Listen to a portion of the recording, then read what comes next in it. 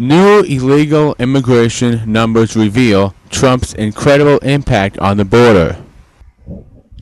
One of President Donald Trump's central and most controversial campaign promises was to shut down the flow of immigrants illegally crossing into the United States, especially from Mexico. Newly released figures show Trump appears to be making good on his promise.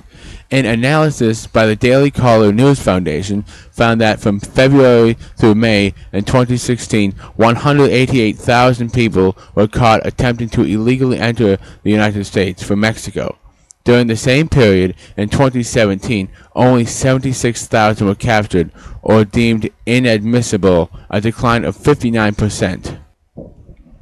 In May alone, the number caught in 2017 was less than half, 19,967. That recorded in 2016, 55,442, a truly remarkable turnaround considering Trump's much-talked-about border wall has still yet to be financed by Congress.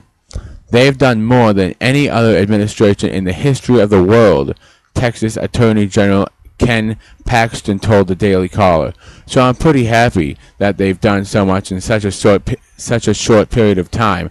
So it would really be difficult for me to criticize them on that issue because there's no comparison with any other administration as far as how quickly and effectively they've approached the problem on many different fronts, Paxton also said.